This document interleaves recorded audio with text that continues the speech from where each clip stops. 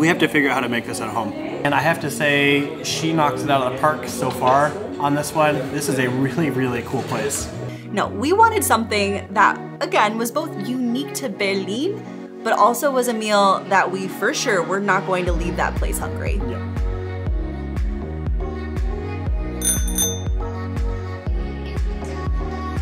Hi guys, welcome back to our channel. If you're new here, my name's Ashton. I'm Jonathan. And along with our son Jack, we're the Black Forest family. With about 5 million visitors per year, Berlin is the third largest tourist destination in Europe after London and Paris. And while many of those visitors will go to iconic landmarks such as the Berlin Wall, the Brandenburg Gate, or the Berliner Fernsehturm, Berlin has also become a hotspot for those seeking to broaden their culinary experiences as well. Yes, absolutely. Berlin now has the highest number of Michelin star restaurants here in Germany. And you know, the city, whose famed contributions to cuisine were once limited to Currywurst and the Doner kebab, now boasts one of the world's most interesting, diverse, and quality food scenes. The choice of restaurants in Berlin is greater than ever before. But we're the Black Forest family. We don't like making typical videos, so this is not gonna be your typical food tour. No, because in visiting Berlin and the different food trucks, food stands, food markets, and fine dining restaurants, well, the story of these dishes goes far beyond the menu. From the oldest restaurants in Berlin to relatively new dining hotspots, each of the 5 places we are sharing with you today not only illustrate the diversity of food available in Berlin, but help tell the fascinating story of a city at the heart of our new home country. So without further delay, let's dive into the modern history of Berlin, as told via food.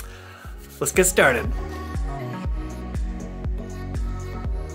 Okay, so after a long day of driving, we were a little bit hungry, to say the least. As you've probably noticed by now, we're fairly active people. We're terrible at sitting down, and I think our drive was like 8 or 9 hours or something. But anyway, we were happy to get out of the car, do some walking, and then of course, some eating. One of the first things that we noticed when we entered the city of Berlin was just the prolific amount of Asian restaurants available. Interestingly, the North Vietnamese moved to the former East Berlin because of their government's association with the Soviet Union, while the South Vietnamese arrived in the West. On either side of the Berlin Wall, both groups worked alongside other immigrants to help Germans rebuild the city following the Second World War. And if you're in the mood for some delicious Vietnamese food, to be quite honest, there is no better place that you can visit than the Dong Xuan Center. But this place is also known as Little Hanoi. So I have spent some time living in Taiwan and traveling in Taiwan for work, and I realize that is definitely not Vietnam, and that's what this place is mostly about. But I am getting some vibes of the night markets in Taiwan, which had food stands and clothes to buy and other various items.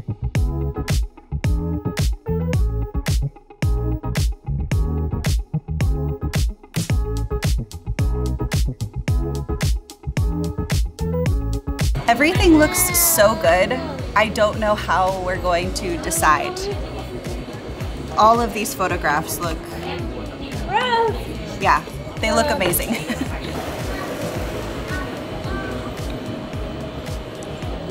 You know, you'd think after like working in Asia for as much as I have, I would have better etiquette than this. I'm not actually sure if I'm supposed to eat these with chopsticks or not.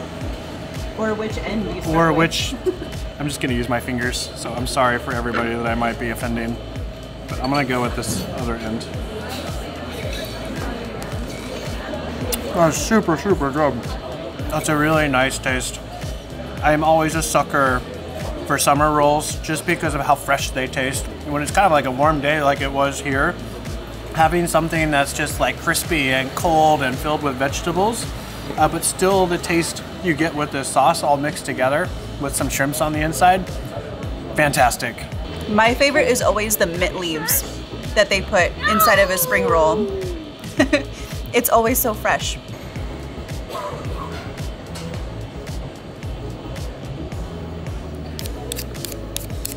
To be completely honest with you, I have been so looking forward to this. I absolutely love duck in Asian dishes. This is something that I always go to whenever I'm traveling for work. Oh, I can't wait.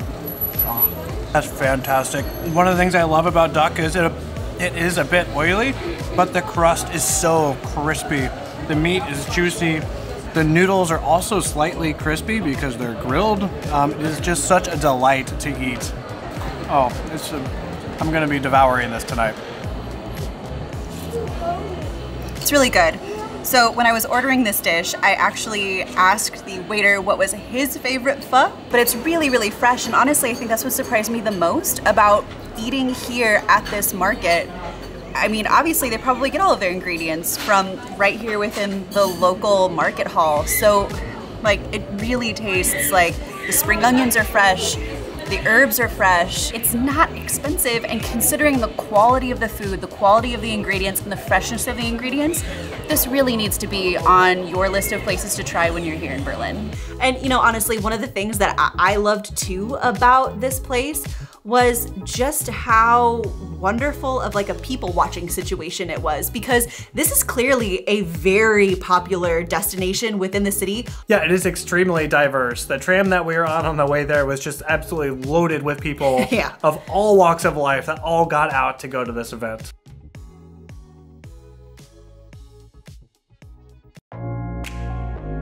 Here in Germany, I would not necessarily say that American donuts are popular. However, you can find them, particularly at a new shop that opened up here in Freiburg about 1 or 2 years ago. Yes, however, a more traditional variety, which doesn't have the iconic hole in the center, is actually associated with a delicious pastry from Berlin called, well, fittingly, the Berliner. I know, it seems a bit obvious, but we are not going to visit Berlin without actually trying a food that carries its namesake. Now, exactly how the Berliner came about is not 100% clear, but legend has it that in 1756, a baker invented the fried pastry in Berlin out of gratitude.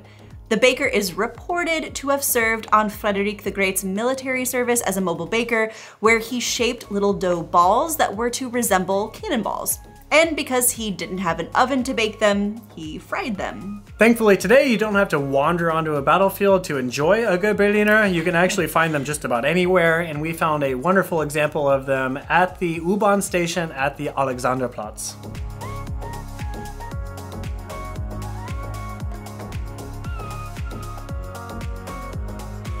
Now, this isn't our first Berliner, although I do find it interesting that in Berlin, these are not called Berliners.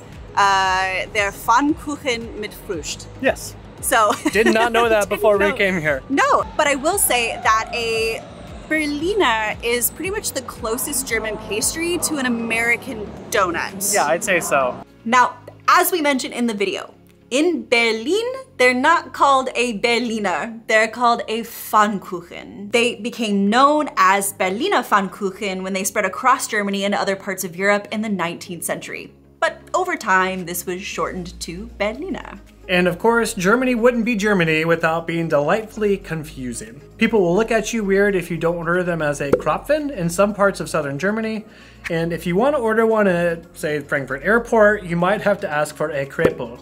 But interestingly, this dish is actually found around the world, and typically the name for a Berliner found in other countries is going to have some reference to either the city or the country. In Ontario, Canada, as well as parts of the Midwest and West United States, where we are from, they may also be referred to as Bismarcks. And this, of course, is a direct reference to the 19th century German Chancellor Otto von Bismarck. I think for me growing up, this was just a jelly donut. No, honestly, no, not for me though. No, at our Really? Yeah, no, seriously. In Springfield, Illinois, if you ever find yourself there, no, like, if you go to a donut shop, they're for sure called Bismarcks. It's very sophisticated. Don't give us that much credit. So let's give it a try. For the sake of science, let's eat some sugar. Okay. Why did you get the one with all the... Well, I filling? gave you the bigger piece though. It's just how my wife feels about me. I get the piece with... But it's bigger. Anyway, let's give this a shot. Okay, cheers. Uh-huh. Mmm. Tastes about the same. Really soft, light bread. Strawberry filling. I can't taste the filling because I don't have any filling on mine. Like most German pastries compared to the United States donut, it is much softer and it's much lighter. It's not as heavy. Yeah, it's, I don't know. Platform 1, arrivals RB14 Airport and Frankfurt, Terminal 1B. Okay. Okay, but I will say, I don't know, it is a little bit more bread-like. It's not as like doughy as an American donut can be. No. No, it's like more cooked, but it's really good and it's very Sugary. very sugary. Jack, do you want to try? Yeah. It's good. Treat? 9? Okay, well, more for me.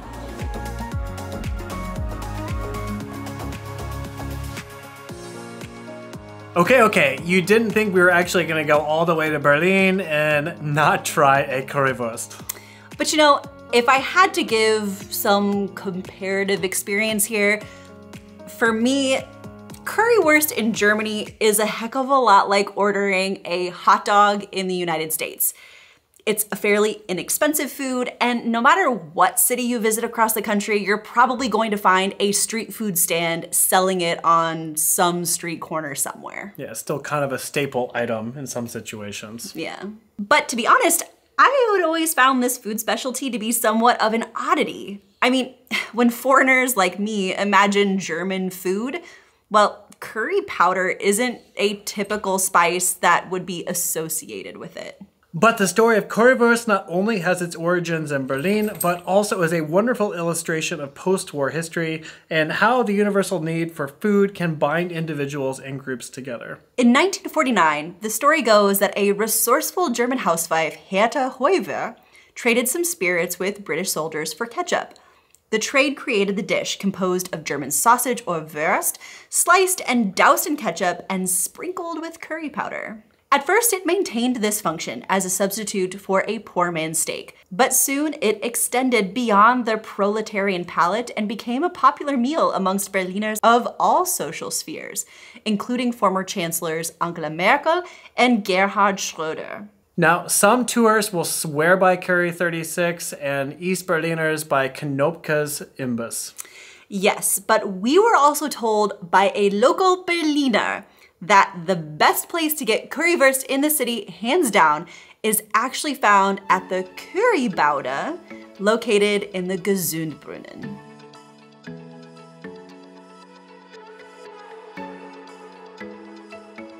So today we have two dishes we wanted to try. The first is, of course, currywurst, although the owner of the restaurant said that he recommended we try the spicy version. And then we also have a Kartoffelpuffer mit applesauce. So yeah, it looks delicious. I can't wait to try it. You know, this is a little bit different, I think, than the currywurst we've had in Freiburg. Normally the currywurst in Freiburg, it's like a grilled sausage and then they just add some sauce on top of. This almost feels like it's a fried sausage. And it has a nice crispy texture on the outside. I really like it. That is really good. No, the skin is actually a little bit harder, I guess, than we normally are used to. And the sausage is a little bit bigger than I've had in the past. The sauce is almost a little bit tangy and actually pretty sweet, which is pretty similar to what we're used to eating. But overall,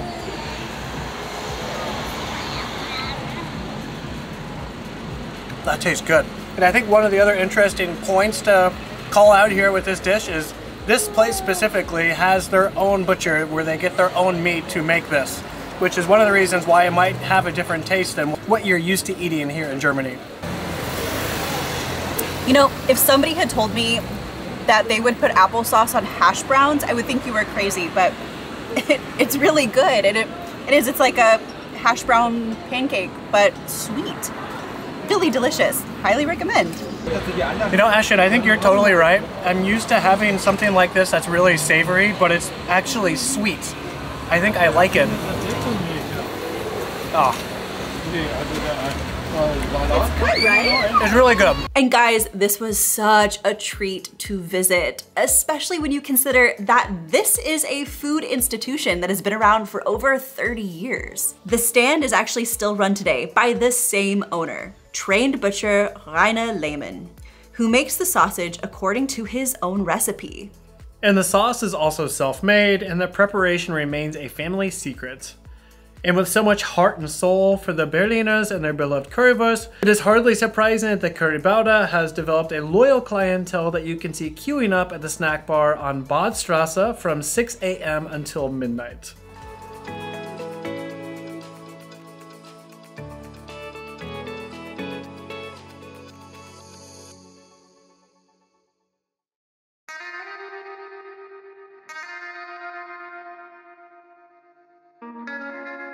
For our last day in Berlin, we wanted to make the most of it. So we woke up bright and early for our breakfast that we have been seeing every day of our entire trip.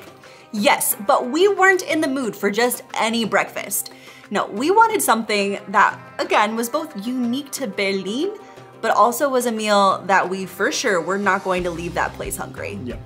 You know, coming as a surprise to many international visitors, Berlin actually has the largest Turkish community outside of Turkey, with most residing in Kreuzberg, Neukölln, and Wedding, after having come to the city in the 1950s, 60s, and 70s as part of a post-war employment treaty called Gastarbeiter, or guest worker. Today, the term guest worker is no longer used or even accurate, as the people who initially came to Germany for work have either returned to their home countries or become German citizens. And the majority of Turkish citizens who came to Germany and its capital during this post-war labor era have since found and built homes, bringing their cuisine, culture, and identity, which make Berlin the special place that it is today. So while I'm sure many of you were hoping that we would opt for the traditional doner kebab, we wanted to go with something a bit more unique. So we headed over to La Femme, a Turkish breakfast house founded in 2004 as a small bakery in Berlin.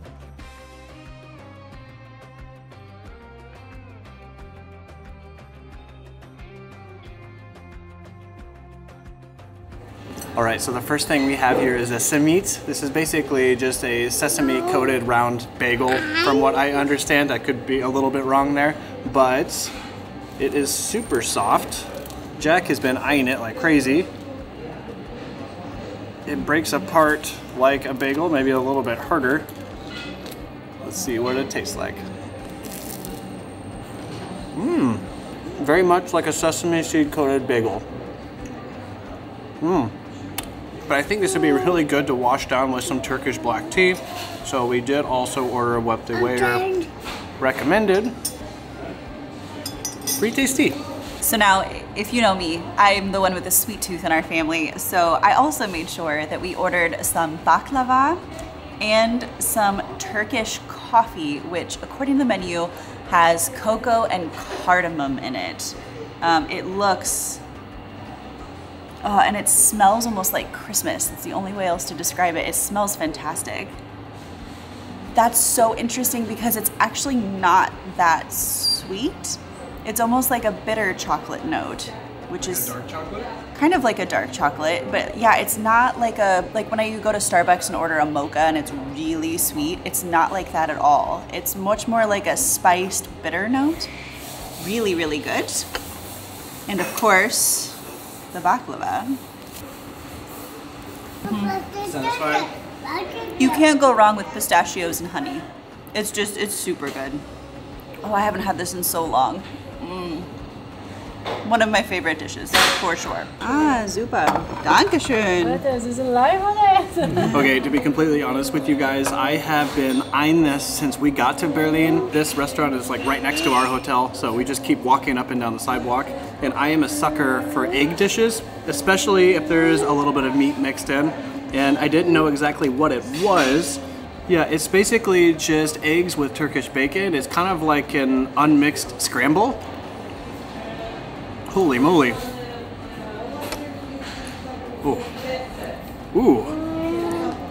Oh no. The Turkish bacon is actually the best part in this. It is super juicy. It has a really strong taste. But with the eggs, we have to figure out how to make this at home. Right? Like the meat. I don't know what that is. I don't know. No, there's spices in there that are really good. I've never had a meat like that, especially with eggs. This breakfast blew away our expectations and then some. It is by no surprise that this place is completely packed from when it opens until it closes. And guys, honestly, the food, the smells, the atmosphere, everything about this place is just simply divine. It was one of the best breakfasts that I've ever had. And I am a massive breakfast fan. It is my favorite meal of the day, and I left completely satisfied. Yeah, there's definitely something for everybody on this menu, and yeah, it's a place I highly recommend you check out if you're in Berlin. Yeah, and it's actually really cheap. All of this food that we got was like 20 bucks, like completely affordable for what you're getting. It's a really good value.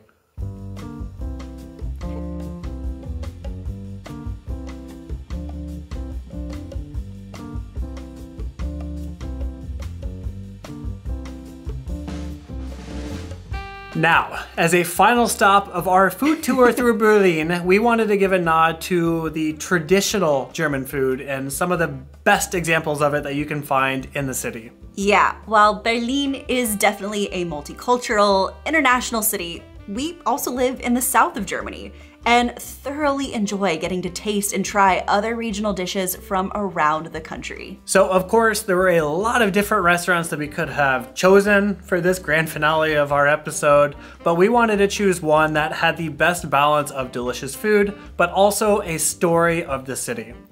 So we settled upon Zur Letzten Instanz, which is not only the oldest restaurant in Berlin, but is also just steps away from the famous Alexanderplatz. According to legend, the name of the restaurant goes back to a violent legal dispute that two farmers had in the nearby court on Littenstrasse, and which only found a peaceful end here at this restaurant after a few good drinks. Unfortunately, like most of Berlin, the building was badly damaged in World War II and only reopened in 1963 after extensive reconstruction. Today, the restaurant is owned by Anya, who's the daughter of the owners, and her brother, who's the cook. Her parents actually bought the restaurant after the fall of the Berlin Wall because the restaurant is located in the former Soviet sector of the city. After the fall, people were once again allowed to own businesses, as before that moment, the government owned everything in East Berlin.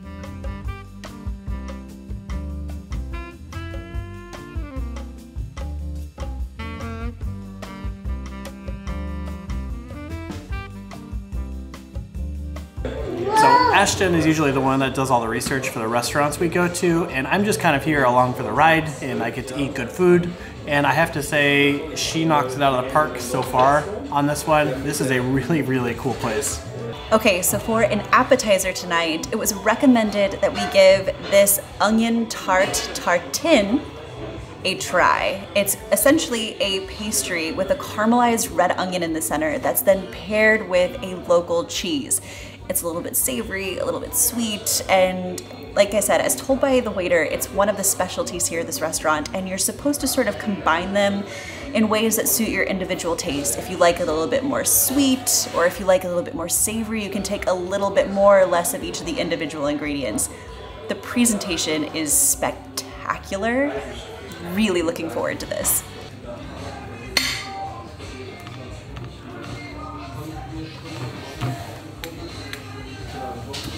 That's one of the best things I've eaten in a long time. Jonathan, you have to try it. It's so good. Oh, it's super flaky. Mm-hmm. Super flaky. Oh man. Jack is excited. Yeah. Oh, you can smell the caramelized onion too. Ashton is totally right. The combination of the cheese with the caramelized onion and this flaky pastry together is just divine. Oh, that's so good. It almost just gives me a hint of like fall and Thanksgiving as we're going in, just with these different tastes, but with its own, I don't know. It's really pretty indescribable how good this is. I'm so happy we ordered this. Oh my gosh. Okay, so I think we're gonna eat the rest of this in just a matter of minutes. Okay, so I went for the meatballs and mashed potatoes, and it looks absolutely divine. I can't wait to give this a try. The mashed potatoes are actually slightly green because there's some parsley mixed in with them, and then it's served with some capers and what looks like maybe either I don't know if it's apple or if these are caramelized bread. It just looks really, really yummy. Cheers. This reminds me a lot of my grandmother's cooking. Really warm, hearty, great spices, but really kind of comforting food. Delicious, and especially on a cold October night like tonight, I think this was the right call. So I ordered what the waiter recommended, liver. And I would consider myself normally a pretty adventurous eater. I eat pretty much anything, as you've probably seen in some other videos, so I was more than willing to take this one on. And I'm really excited to see what this tastes like. That is really, really good. It is super tender. You bite into it, like basically my tongue can just cut right through it. I would normally not order this on my own, but you can usually not go wrong asking the waiter, what is the house specialty, what do they recommend? And I have to say, he did not disappoint with this dish. Yeah, for me, this restaurant was super, super interesting simply because of all of the history that you can see of this building and this business that is just plastered all over the walls, all the way through. It was really cool. You know, honestly too, this is a place that definitely feels like a local family restaurant. It had so much charm, so much history, but it also felt incredibly intimate. It's super cozy. Yeah, and the staff, by the way, fabulous. They welcomed you the second you walked in the door. They had wonderful recommendations on food. And to be quite honest, they were also extremely gracious of the fact that we arrived with a 2-year-old who, by the end of this trip, was pretty done. He was basically done with our food tour. Yeah. So yeah, they were very kind at making him feel at home and letting us still enjoy our dinner.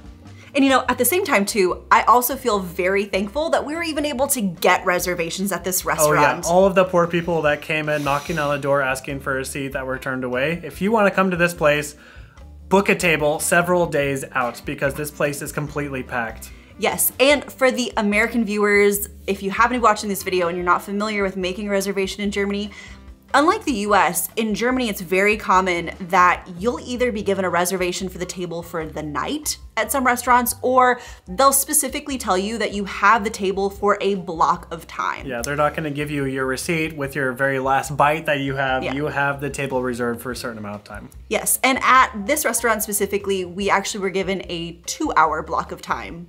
Which for Jack, absolutely plenty. Yeah. Time to spare with him.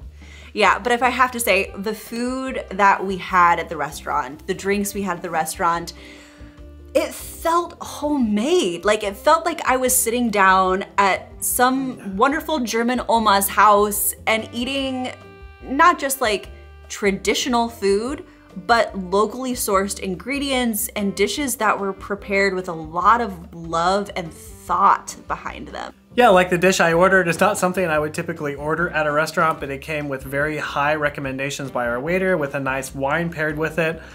I'm an adventurous eater. I gave it a shot. I thoroughly enjoyed it. Yeah. Yeah, overall, great restaurant. Highly recommend. Go there. Yeah, just a great way to end out our trip. I couldn't have really have planned a better ending. Yeah, definitely. It was quite perfect.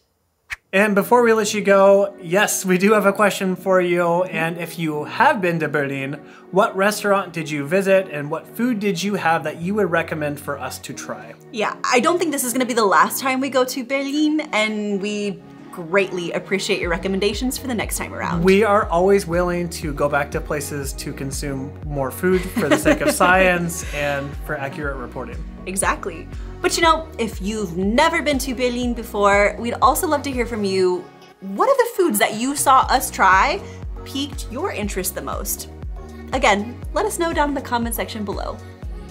And as always, guys, if you enjoyed today's video, be sure to hit that thumbs up button. And for more content from the Black Forest family, hit that subscribe button. So until next time, Ciao. tschüss!